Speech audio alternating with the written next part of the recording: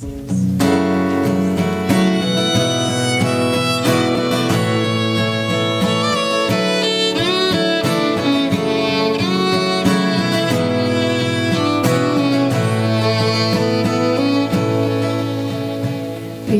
thou my vision, O Lord of my heart. Not be all else to me, save that thou art. Thou my best thought by day or by night. Waking or sleeping, my presence thy light.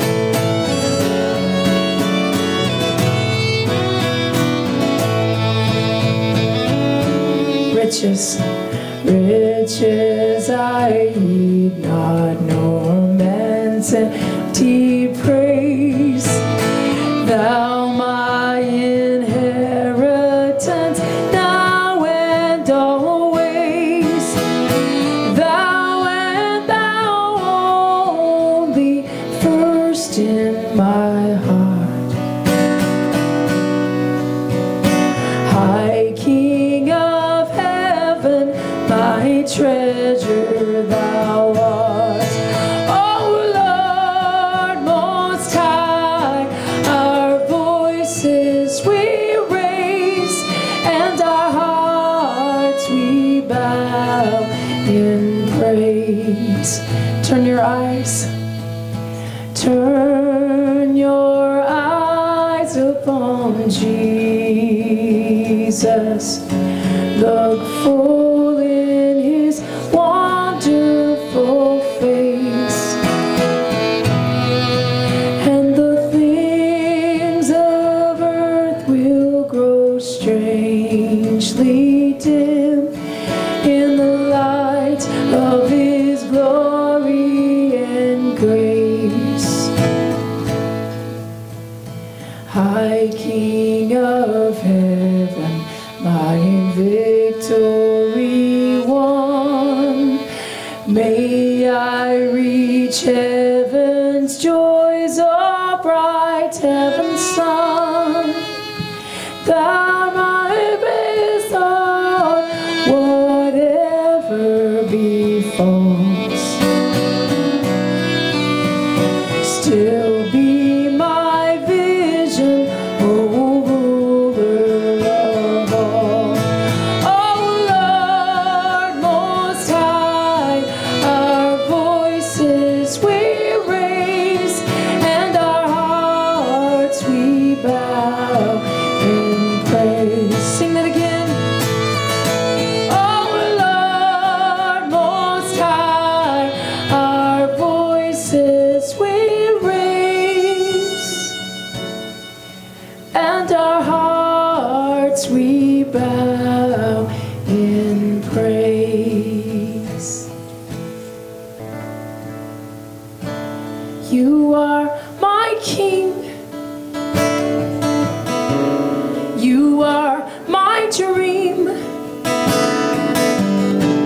and I bow down low and give you everything, everything, everything. I lay it all down and say, I'm yours. I lay it all down. I lay it all down and say, I'm yours. I lay it all down. You are my King. You are my King. You are my dream. I bow down low and give you everything, everything, everything. To live is Christ. To live is Christ.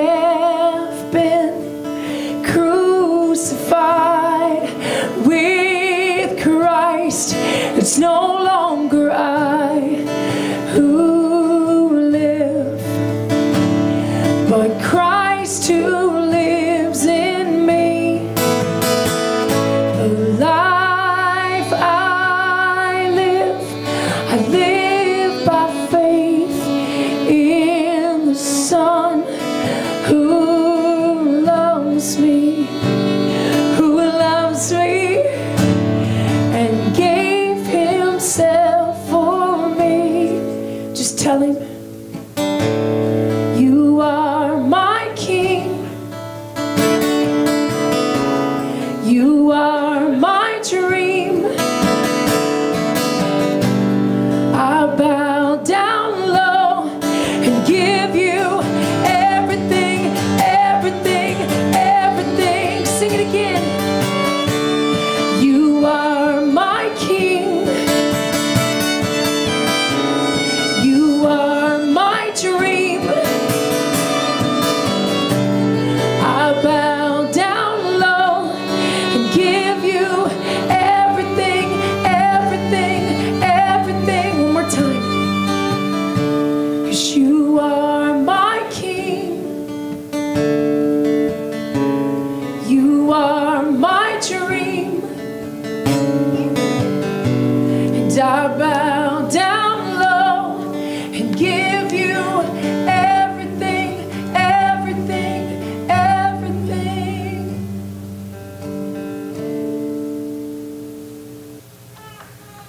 I know from about Christmas Eve on, after this service, I felt like I could breathe. And I've enjoyed the last several days just being downtime and watching my kids, you know, just play with all their toys and the delight that's been on their face. And as I thought about this morning in our time of worship together,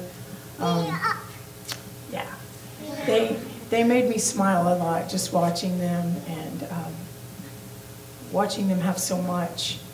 And not just material possessions, but we have each other. And maybe you experience that too, just kind of taking a deep breath and looking around and being thankful for your family and for all you have. And this morning, as we just have one more song and then we get to hear from Scripture, we're going to hear a powerful Scripture today. Would you just take a deep breath and be thankful for all you have, but chiefly what you have is this relationship with God that never perishes or spoils or fades. You can take a deep breath and smile because He, like we sang about in that first song, never fails. And He's never going to let go of you. And this next song says, "Joyful, joyful, we adore Thee." And you probably know it because it's an old hymn. But would you just let your heart feel so full and so thankful for all you have? And as we've smiled at our kids and we've smiled at one another, would you take some time to smile at God and just praise Him and thank Him for all you've got?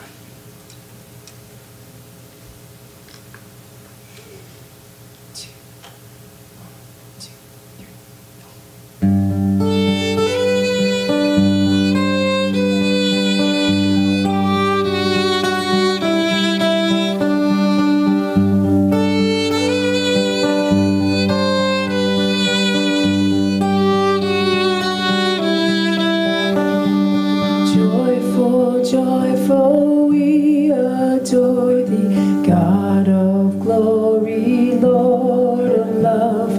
Hearts unfold like flowers before Thee, opening to the sun above. Melt the clouds of sin and sadness, drive the dark of doubt away.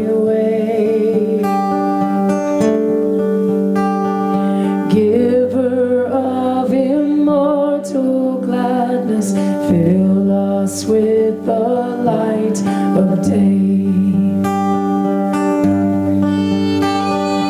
All Thy works with joy surround Thee. Earth and heaven reflect Thy rays. Stars and angels sing around Thee. Center of unbroken praise. Field and forest, vale and mountain, flowery meadow, flashing sea. Chanting bird and flowing fountain, call us to rejoice in Thee. Hallelujah.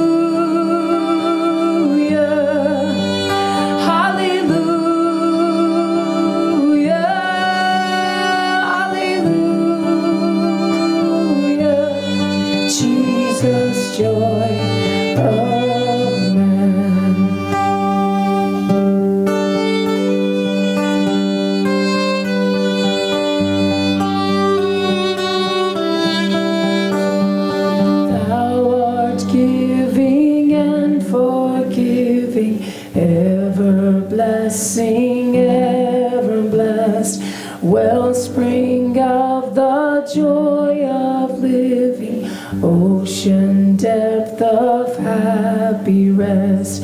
Thou our Father, Christ our brother, all who live and love are thine. Teach us how to love each other, lift us to the joy divine. Sing it with us.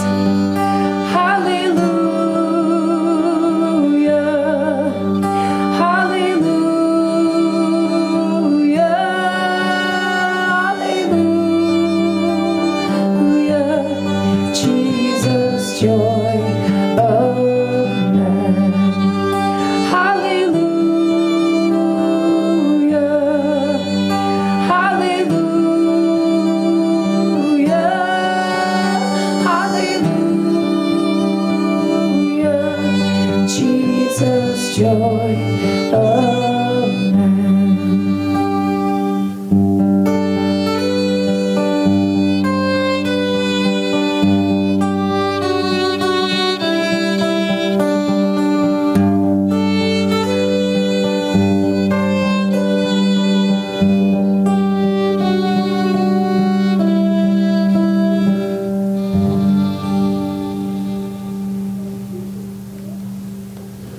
Heavenly Father, as we come to you today, we recognize, especially at this time of the year, just how incredibly blessed we are. And it is right for us, after having spent the last month preparing for and celebrating the birth of your Son, it's right for us to celebrate. And it's right for us to feel blessed and to recognize your grace and your goodness and your mercy and just a gift of Christmas.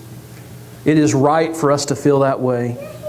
But God, as we now approach a new year, it is also right for us to respond to you, to react to you, and to this incredible gift that's been given. God, there should be a difference in the way that we live our life. There should be a difference in our priorities. There should be a difference in how we act and the way we think and the things that we say. But most of all, God, in what we do. And I pray that this morning that you would just challenge us. Give us a word that might resound in our heart, and give us a direction that we may take steps in your direction, and that we may try to follow after you and be what you have called us to be. Father, we love you. We look forward to this time with you and with your word. And it's in Jesus' name that we pray together. Amen. Amen. Now, it's good to see you this morning. Let me ask you, if you would, to go ahead and take out your message notes from inside your program. And then also, if you have your Bible, I want to encourage you to find Philippians chapter 3, which is in the New Testament. Go to the Gospels and turn right. Eventually you're going to come to Philippians chapter 3 is where we're going to be. And let me, as you're looking for that, let me start by saying that I hope that you had a great Christmas. I've asked a bunch of people, and the consensus seems to be that it was pretty good. And I hope it was everything that you were expecting, like we talked about last week and over these past few weeks. And now that Christmas is over, I want to challenge you to turn your attention to New Year's, which is coming up. Is it Tuesday night, right? And let me ask you this: how many of you made New Year's resolutions last year? If you think you did that last year, raise your hand. Oh, good. Nobody? 1, 2. What? You're embarrassed? You're like this? Okay, just come on. I made a resolution last year. It's okay. All right, good. How many expect to make a resolution this year? Oh, okay. Well, a bunch of us.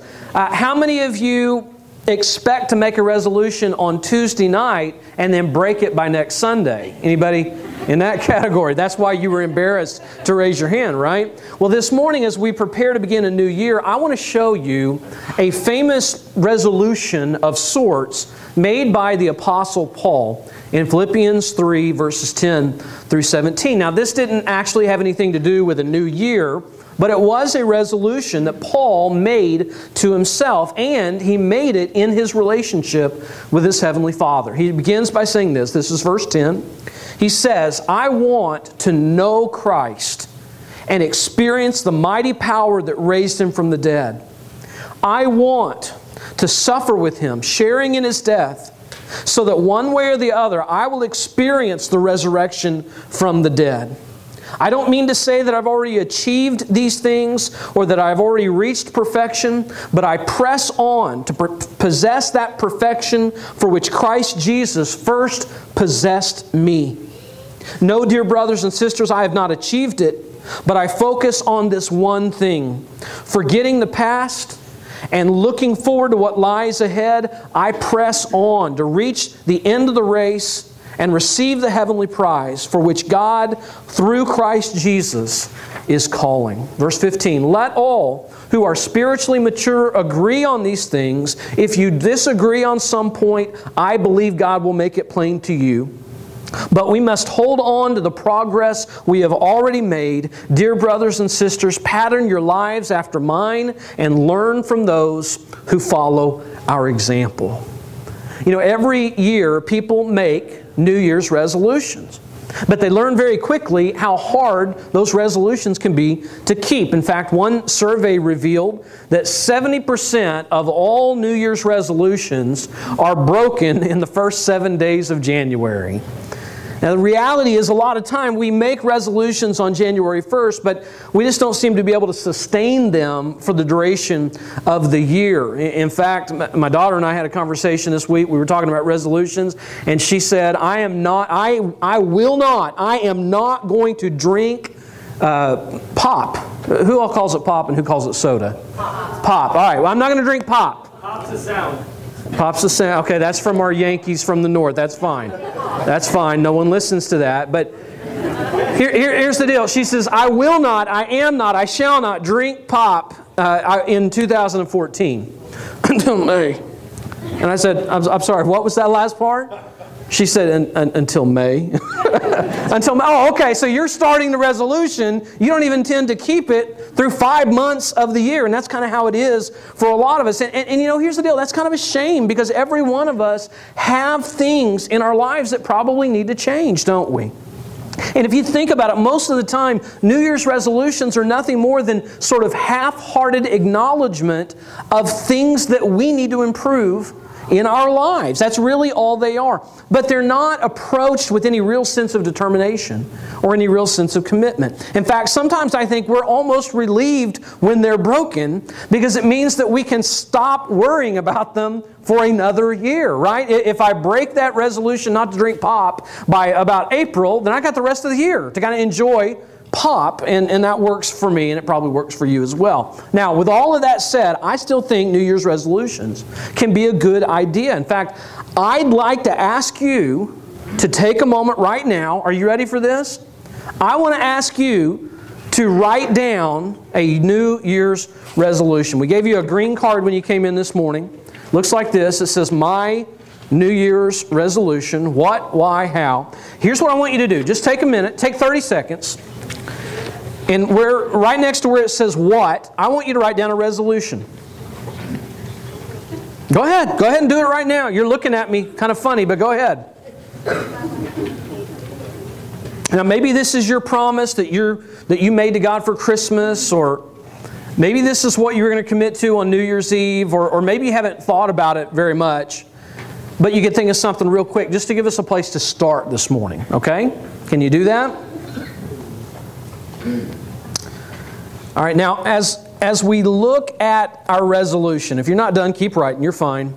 But as we look at the resolution, we need to be aware of the areas in our life that need improvement, and we need to put forth the effort to make those areas better. But the first thing we have to understand about resolutions is that change isn't as simple as acknowledging the need for change, no matter what Dr. Phil says, okay? There's more to it than that.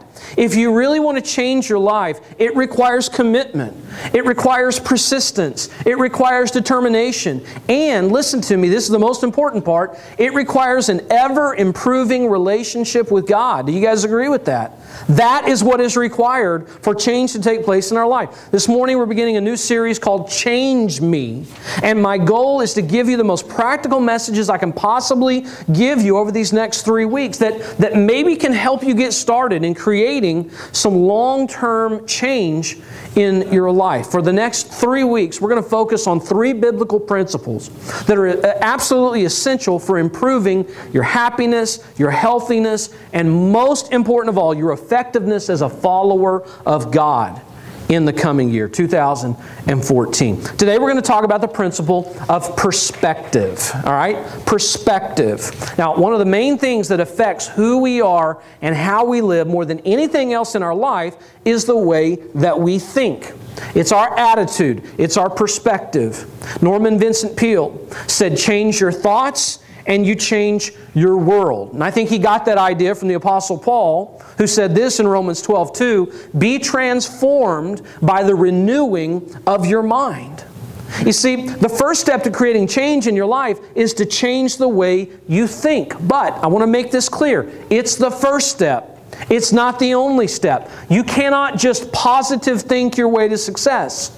Because there is a difference between positive thinking and wishful thinking, right? In fact, I don't even like the term positive thinking. There's a better term we can use. Instead of striving to become a positive thinker, I believe we should strive to become action-oriented thinkers. That is what we need to strive to be. You see, as Christians, we need to learn to think of ourselves and our circumstances in ways that motivate us to take action, to actually do something, to accomplish something for our Heavenly Father. Think of it this way.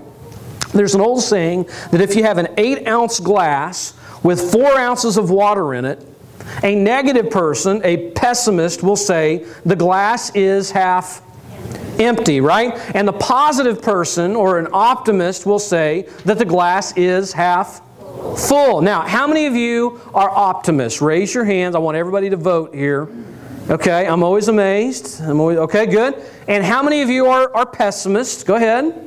Pessimists don't tend to want to admit it as much, but there you are. And how many of you are pessimists who prefer to be referred to as realists? Right. Oh, I'm not a pessimist. I'm a realist, right? Right. But see, here's the deal.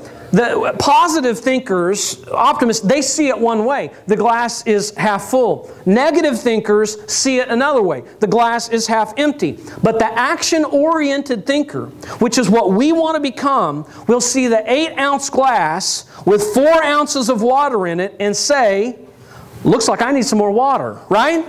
It looks like I need some more water. Do you see the difference between the two things?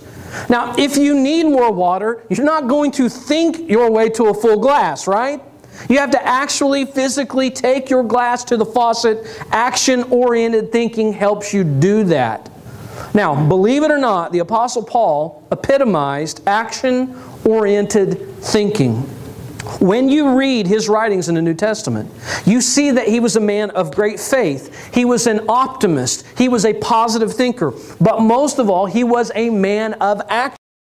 In other words, he didn't just talk about the way things ought to be, he took action on them. And it's no wonder he experienced such dramatic change in his life. Think about this. After Paul surrendered his life to Christ on the road to Damascus, he went from being violent, intolerant, self-serving, and self-righteous to becoming a humble, holy, fully committed follower of Christ. And in Philippians chapter 3, one of the most famous passages of Scripture that Paul wrote, we see how he was able to create that lasting change in his own life. So, if you'll follow along with me in your notes, I want to show you 3 adjustments that need to be made in our way of thinking if we want to become action-oriented thinkers in 2014. First of all, action-oriented thinkers focus on long-term goals, not just short-term resolutions. Long-term goals, not just short-term resolutions. Now, both are important, but if you really want to create lasting change in your life, you have to develop a sense of the big picture. That's called perspective, by the way. You've got to be able to see the whole thing. You have to see your life in terms of goals and what you're accomplishing over the long haul rather than just temporary resolutions. Here's an example of how it applies in our life. Let's say that a guy decides to give up smoking because he knows it's not good for his health, and he quits. But to compensate for his overwhelming urge for nicotine, he begins to eat everything in sight. Okay? So 6 months later, he's a non-smoker, but he's gained 50 pounds. He's exchanged one health problem for another health problem. Is any of this sounding familiar to anybody, right? He's traded smoking for gluttony, and both are bad for you. Now, a lot of times people end up thinking, well, look, I'd rather smoke than be overweight, so they just go back to their old habit they had. And listen, that is resolution-oriented change. Now, on the other hand, a goal-oriented person realizes that his real objective in giving up a cigarette is to improve his health. So he finds other ways to deal with his cravings for nicotine. Maybe he'll work out more often and exercise. If he finds that he's hungry all the time, he's going to make some healthier food choices so that he's not as likely to put on more weight. See, the resolution to give up smoking is good, but you got to see it in terms of the big picture. So when you take a look at your New Year's resolution, whatever it is that you wrote down next to what on your card, ask yourself the question, what is the ultimate goal behind that resolution? What am I really trying to accomplish with what I wrote down there? What do I want, or why do I want to make this change in my life? Then you let that goal become the focus of the action that you're going to take. Maybe there's a certain sin in your life that you'd like to get rid of. Here's the deal. You got to ask yourself why. Why do I want to eliminate that sin? Because it's embarrassing? Because it's inconvenient? Because it's expensive? Because my spouse nags me about it? Or is it because I want to please God? I want to be like Jesus. And by the way, which motivation do you think really is going to help you change? If you want to please God. You see, our long-term goals answer the question, why? Why do I want to do this? And they help keep us focused on the right reason for improving our lives and our relationship with Him. Now, Paul's long-term goal was very simple. He says this, listen to verse 10. He says, I want to know Christ and to experience the mighty power that raised Him from the dead. I want to suffer with Him, sharing in His death, so that one way or another I will experience the resurrection from the dead. It was for this cause, he said, verse 14, I press on to reach the end of the race and receive the heavenly prize for which God, through Christ Jesus, is calling us.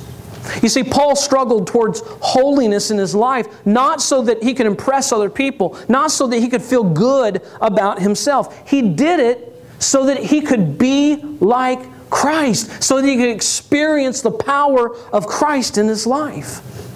Now, let me ask you, have you ever met someone who seems to be very good, very ethical, very moral, but they have zero interest in spiritual things? Well, think about this. They're missing the whole point of being good. It's not about being able to pat ourselves on the back or being able to look at ourselves in the mirror. It's definitely not about being good enough to get ourselves into heaven, because the Bible makes it clear that even our best isn't good enough for that, right?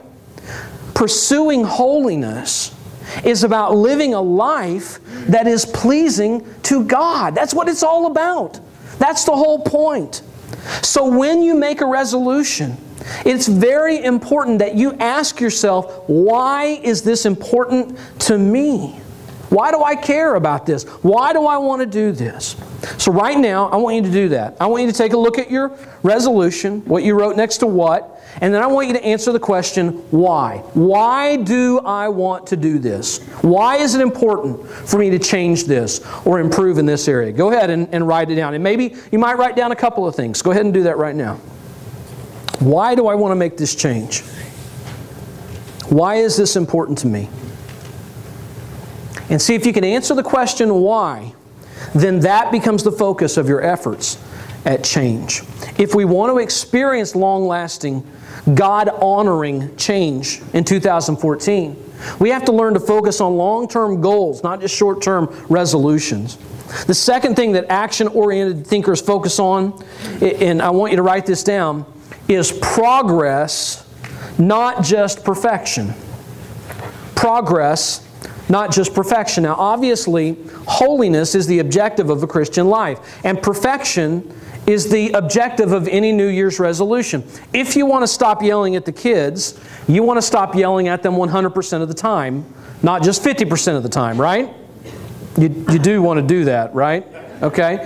If you want to start walking a mile every day, you want to do it every day, not just once or twice a month. Perfection is the goal, but we have to learn to measure our progress because very few goals are accomplished overnight. More often than not, creating lasting change in your life is going to take time, right? It's going to take time. We know that. Paul recognizes that changes don't always take place overnight. But he also knew that the fact that it takes time and that it doesn't happen overnight, that's not a good reason to give up. He says this in verses 12 and 13. I don't mean to say that I've already achieved these things, talking about what he wanted to do, or that I've already reached perfection. I haven't. He says, I haven't gotten there yet, but I press on. I press on to possess that perfection for which Christ Jesus first possessed me. No, dear brothers and sisters, I have not achieved it, but I focus on this one thing, forgetting the past and looking forward to what lies ahead. Now, what's he saying?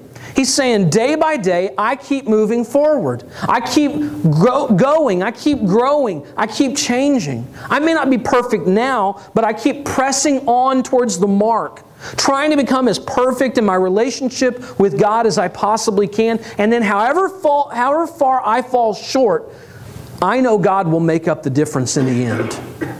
All right, think of it like this. Kevin Durant of the Oklahoma City Thunder has been the NBA scoring champion 3 out of the last 4 years, okay? His goal, if you think about his resolve, his resolution, when he goes on the court, his goal is what? It is to score every single time he puts up a shot, right? Every time he shoots the ball, he wants to score. Obviously, he never takes a shot with the attitude, maybe I should miss this time, right? If you know anything about Kevin Durant, you know that is not going to happen. His goal is absolute 100% perfection, to score every time he shoots. But no basketball player has ever achieved that, have they? Not KD, not Michael Jordan, nobody. So does that mean that KD quits trying if he misses a shot?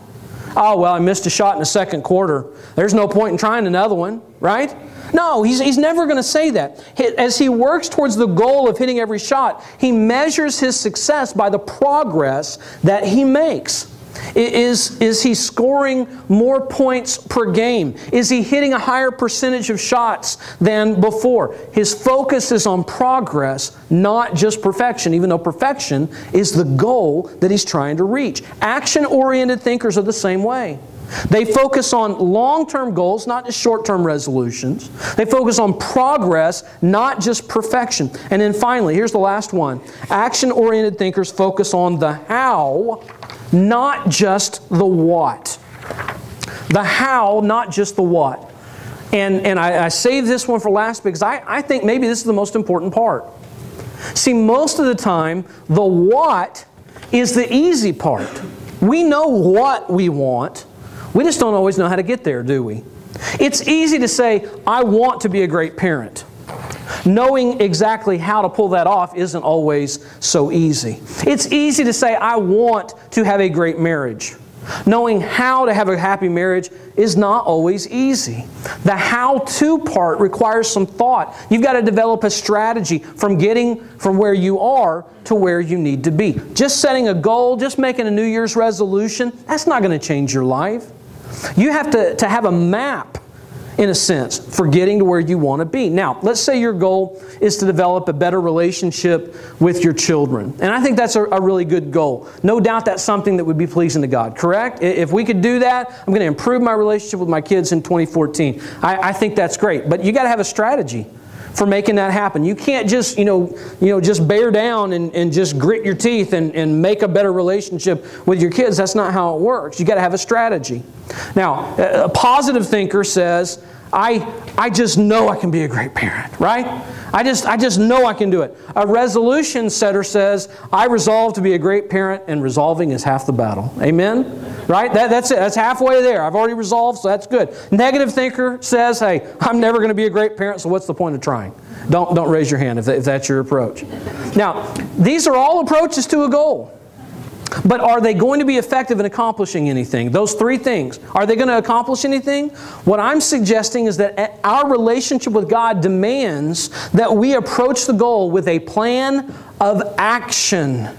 We have to have a plan of action.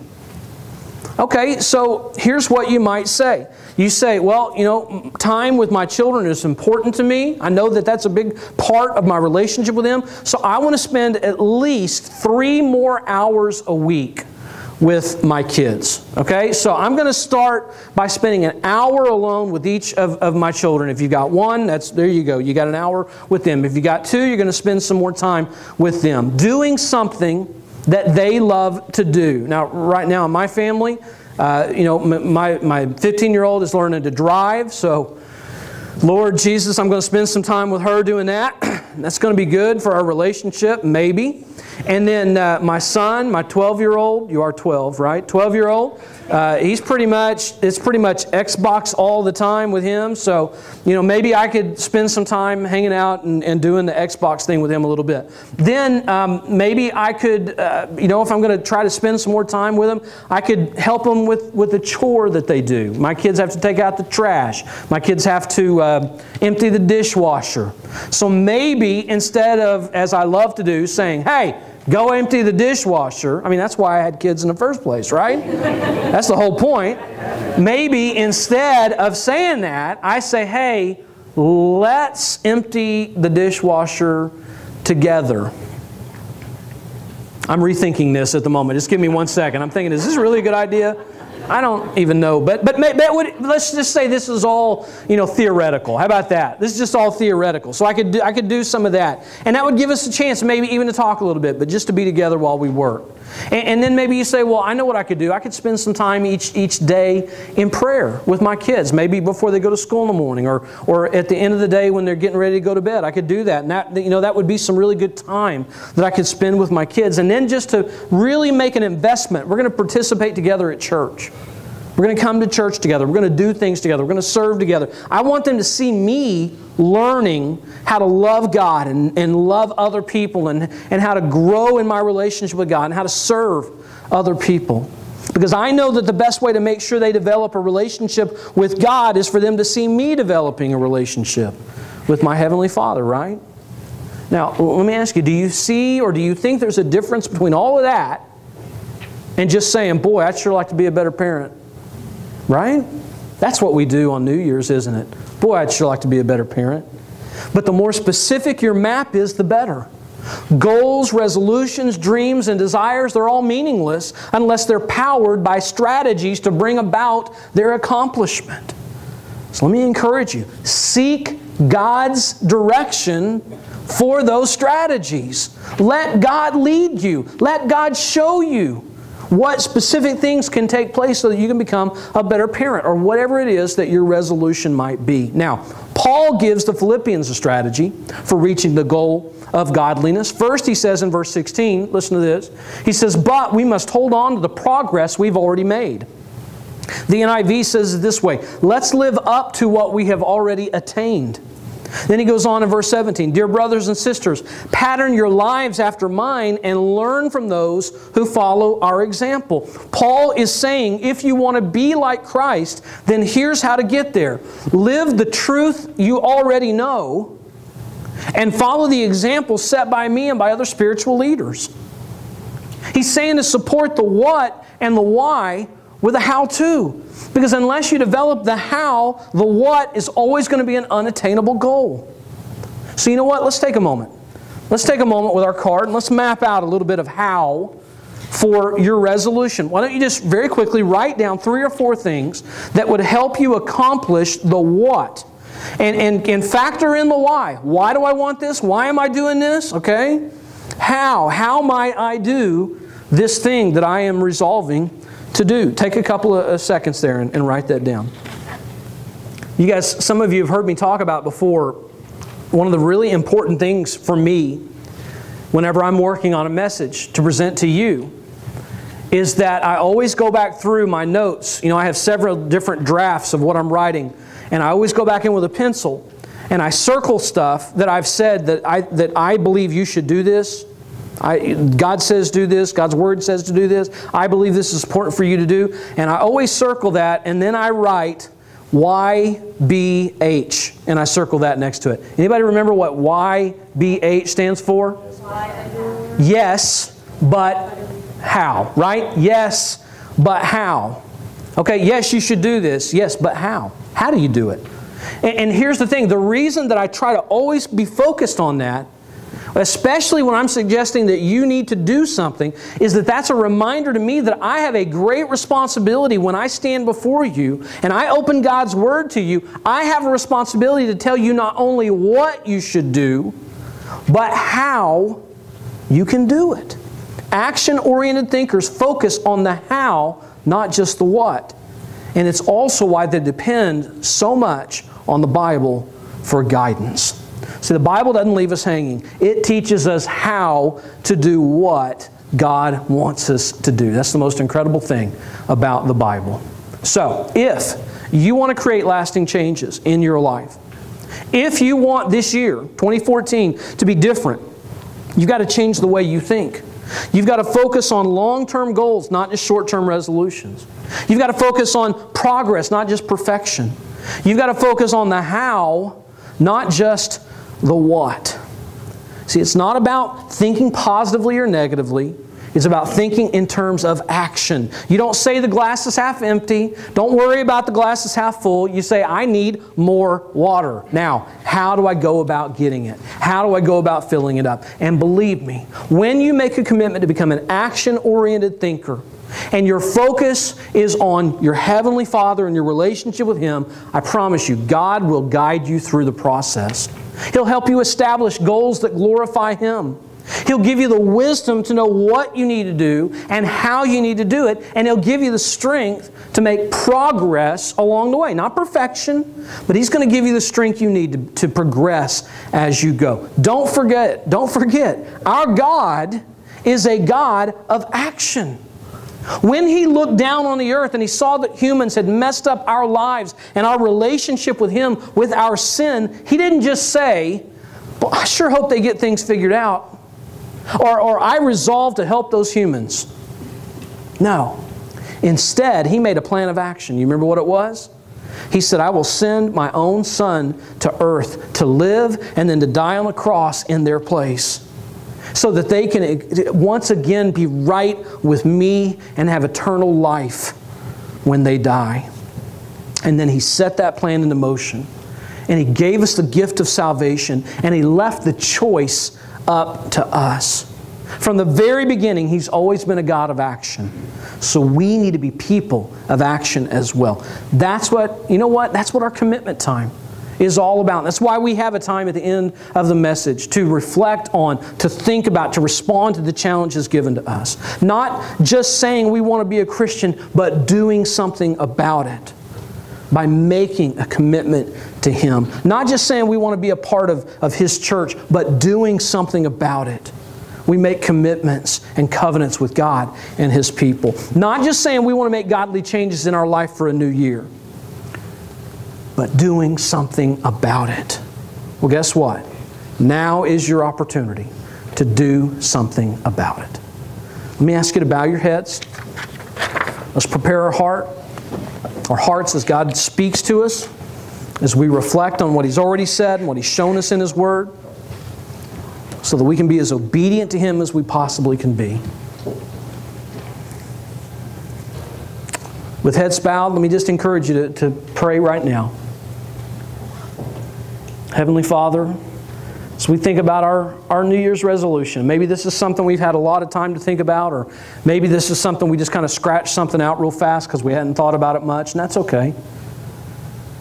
But God, if we would seek You and ask You to show us what You want, the kind of change You want to see in our life, in our habits, in our discipline, in our relationships with other people and with You, God, if we wanted to glorify You in that, I just cannot believe that You would not show us what You want us to do. I can't believe that. And if, God, You would show us what You want us to do, I believe it is very important that we come to an understanding of why. And that somewhere in that why has got to be You, God. You have to be there for every area, every arena of our life. You've got to be part of the motivation. Sometimes all of the motivation. And then, God, if you would show us what, and if you would show us why, I have to believe, based on your word, I have to believe you would show us how. And if you would show us how, the Apostle Paul promises me that you will give me the strength to do it. I won't be perfect. It's not going to happen tomorrow. But if I'm committed and faithful to you, you'll be committed and faithful to me. And I can accomplish the change that you've given me to make. God, maybe for some of us here, the change that needs to be made is for us to surrender our heart to you. Maybe for the very first time in our life. To let you be in charge of us and for you to be our God. For us to accept Jesus as our Savior. That's the most important change that could ever take place in 2014. God, for those of us who are Christians, may we honestly and sincerely and passionately seek you today. And let this year be a year where we started and finished strong by being focused on you. This is my prayer, and we pray it together in Jesus' name. Amen. Amen. We're going to take a moment. You guys are going to stand. We're going to sing and worship. I'll be here at the front if you need someone to pray with, or maybe there's a commitment. Go ahead and stand if there's a commitment that you feel needs to be made, either shared with me or shared with our church. You're welcome to come at this time. Most of all, let's focus in on our Heavenly Father, what He wants to say to us and how we can respond to Him. Lord, I want to live my life to please you. I bring my heart before you to remold, to make of me a vessel fit for honor, that I might shine for you as sparkling gold, to be pleasing you, pleasing you. This is all I really want to do, is to be pleasing you, pleasing you. Lord, this is all I really want to do. Do you guys know this song? Have you ever heard it? No? Then this is your song. You're not here by accident today. You're here because God wanted to make this song real in your heart and in your life. So let's sing it to Him. Let's sing it to Him. Lord, I want to live my life to please you. I bring my heart before you to remold, to make of me a vessel fit for honor, that I might shine for you as sparkling gold, to be pleasing you, pleasing you.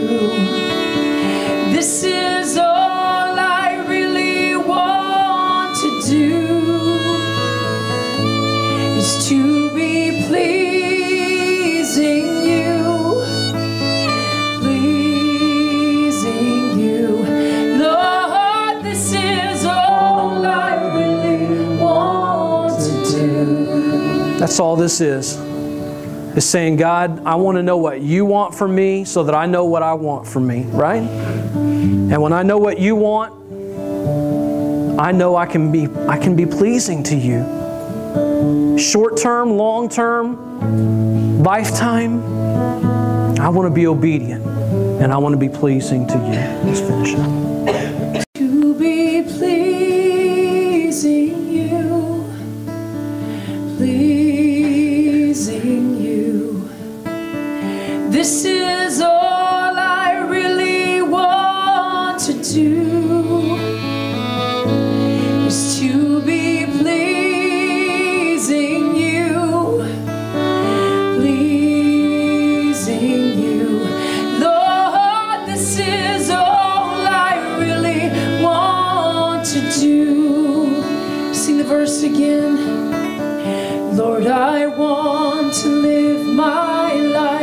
please you. I bring my heart before you to remold, to make of me a vessel fit for honor, that I might shine for you as sparkling gold, to be pleasing you, pleasing you. This is all I really want to do, is to be pleasing you, pleasing you. Lord, this is all I really want to do. Sing the chorus one more time. Is to be pleasing you, pleasing you. This is all I really want to do, is to be pleasing you, pleasing you. Lord, this is all I really want to do, to be pleasing you, pleasing you. This is all I really want to do, to be pleasing you, pleasing you. Lord, this is all I really want to do. Lord, this is all I really want to do. God, I pray you will help us to bring our hearts before you, to remold, and help us to be action-oriented thinkers. What's next, God? What do you want me to do next? My heart and desire is to please you. Thank you for this time today. And we love you so much. In Christ's name, we pray. God bless you. Happy New Year. Have a wonderful week.